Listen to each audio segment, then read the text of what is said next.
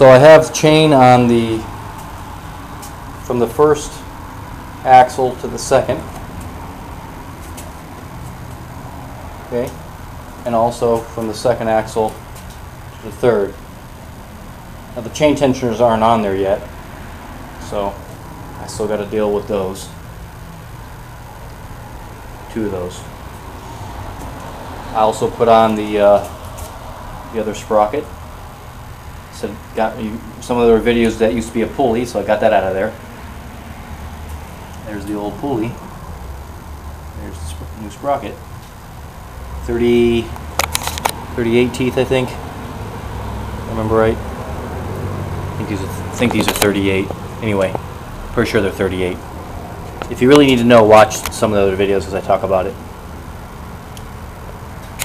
And I haven't put on the other PMA yet because I first have to mock up where the chain tensioners are going to go. And I ran into a small snafu on this one.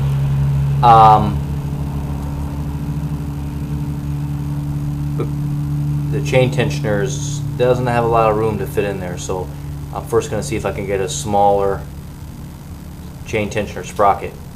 If I can find one, then I'll use it. If not, I may have to lengthen this chain and approach the chain tensioning a little bit differently on this one, which I don't want to do because it's not ideal. But anyway, there's a solution one way or the other.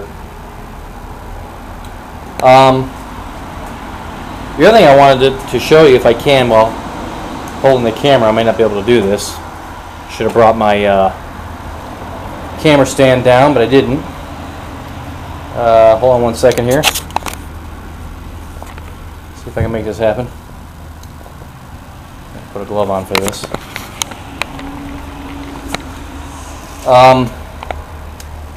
You'll notice if I put my hand on the second sprocket here, really easy to turn.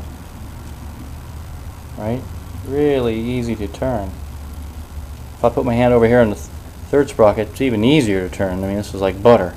But of course, the first one, you know, you almost can't even tell it's moving. Here you can tell it's moving a little bit as I turn my hand here. Because I'm just showing the whole aspect of gear ratio, right? And leverage. Now, you have to remember that this gearbox is a speed increaser. So we're not going to be driving from that side towards this way. We're going to be driving with a chain onto this center sprocket here. It's going to be a 114 tooth sprocket that's not being shown in this video, and its chain's going to drive over onto here. Okay, and as it turns this, you know, since it's on the same jack shaft and axle as this one, it's going to turn the whole system. Now I want to show you how hard I have to how much. I don't even know if I can turn this by hand. I'm going to try. Yeah, there it goes. I mean, I'm putting quite a bit of pressure on this just to get it to turn. Probably over 20 pounds. I'm just guessing, but this is about 20 pounds of pressure at least, maybe a little more, just to get this to turn. Look at the last sprocket zipping along. So, you know, barely moving that. Now just imagine when I put a chain from there onto that PMA, it's going to be even harder to turn because that PMA probably takes, you know, a pound or two at least to turn it, right? Which I haven't measured that out yet. That's something else I got to do. But yeah, okay, the number two sprocket kind of locked up because the chain tensioners aren't on, so I only can do that for so long until something kind of derails a little bit. But anyway, just wanted to show you that. So now you can begin to understand why it take over 450 pounds to drive this first sprocket here. You know,